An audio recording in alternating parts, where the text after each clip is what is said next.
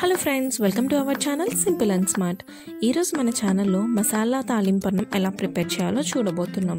నార్మల్గా తాలింపు అన్నం అందరూ చేసుకుంటూ ఉంటారు కదా, అందరికీ తెలిసిందే. దానిలోని చిన్న మోడిఫికేషన్స్తో ఈరోజు మనం ప్రిపేర్ చేయబోతున్నాం. ఇప్పుడు ఎలా ప్రిపేర్ చేయాలో చూద్దాం. ముందుగా రైస్ని ఇలా పొడి పొడిగా చేసుకోవాలి.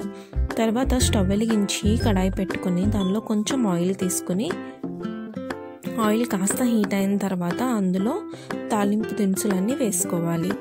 పచ్చిపప్పు, మినప్పప్పు, ఆవాలు, జీలకర్ర, ఎండుమిర్చి, అలాగే కొన్ని కరివేపాకు రెబ్బలు వేసుకోవాలి. నేను ఎప్పుడైనా ఇలా తాలింపు వేసేటప్పుడు ఫస్ట్ పచ్చిపప్పు, మినపప్పు వేస్తానండి. ఎందుకంటే అవి ఫ్రై అవ్వడానికి కొంచెం టైం ఎక్కువ పడుతుంది కాబట్టి తర్వాతనే మినపప్పు, జీలకర్ర వేస్తాను. ఇవి కాస్త ఫ్రై అయిన తర్వాత మనం ముందుగానే కట్ చేసి పెట్టుకున్న పచ్చిమిర్చి చీలికలు అలాగే ఉల్లిపాయ ముక్కల్ని కూడా ఇందులో యాడ్ చేసుకొని బాగా ఫ్రై చేసుకోవాలి.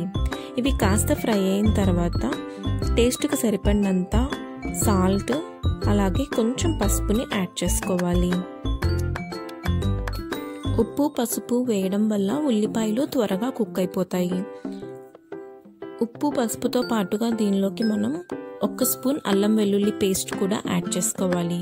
అంటే ఇది మనం మసాలా అన్నం అన్నాం కదండి, మీరు కావాలంటే దీనిలో కొంచెం లవంగా చెక్క కూడా వేసుకోవచ్చు, కానీ నేను అల్లం వెల్లుల్లి పేస్ట్ మాత్రమే వేసుకుంటున్నాను. ఉల్లిపాయలు బాగా ఫ్రై అయిన తర్వాత పొడుగ్గా తరిగి పెట్టుకున్న టొమాటో ముక్కల్ని కూడా ఇందులో యాడ్ చేసుకొని బాగా ఫ్రై చేసుకోవాలి. టొమాటోలు బాగా మగ్గించుకోవాలండి. ఒకవేళ మీకు త్వరగా కంప్లీట్ అవ్వాలి అనుకుంటే కడాయి మీద మూత పెట్టుకొని మీడియం ఫ్లేమ్లో ఒక 2 మినిట్స్ మగ్గనిస్తే టొమాటోలు మెత్తగా కుక్ అయిపోతాయి. సో చూస్తున్నారు కదా, టొమాటోలు బాగా కుక్ అయిపోయాయి.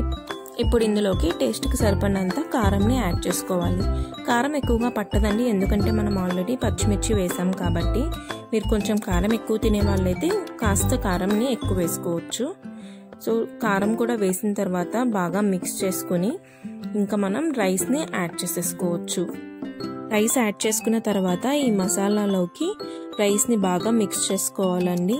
అంతే, బాగా మిక్స్ చేసుకుని ఇంకా సర్వింగ్ ప్లేట్లోకి తీసుకుంటే మసాలా తాలింపు అన్నం రెడీ అయిపోయినట్లే అండి. ఇది చాలా ఈజీ రెసిపీ అండి, ఎవరైనా చేసేసుకోవచ్చు. అండ్ ఇది బ్యాచిలర్స్కి అలాగే రైస్ మిగిలిపోయినప్పుడు ఏం చేయాలి అనుకునే వాళ్ళకి బాగా యూస్ఫుల్ అవుతుందండి. ఒకవేళ మీకు ఈ వీడియో నచ్చితే లైక్ చేయండి. మీరు కూడా ఈ రెసిపీని ఇంట్లో ట్రై చేయండి. ఛానల్ ఇంకా సబ్స్క్రైబ్ చేయకపోతే ఇప్పుడే సబ్స్క్రైబ్ చేయండి.